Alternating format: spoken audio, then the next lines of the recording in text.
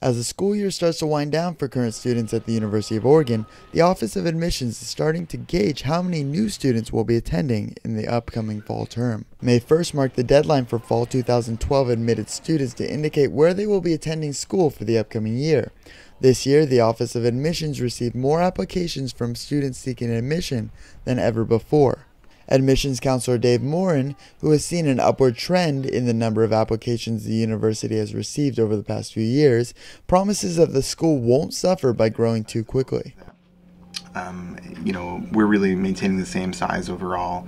Don't want to spread the resources too thin, and we want to make sure that we're maintaining the same quality that we've always had here at the University of Oregon, which is an exceptionally strong quality. And in order to do that, we want to make sure that we're not growing. So when application numbers go up, doesn't necessarily mean that enrollment will go up, and that's definitely the case here as well. Morin is unsure of what the future holds for these application numbers, and after changing admission requirements by eliminating an automatic admission mark for a holistic review of all applicants, are seeing an increase in diversity and incoming grade point averages.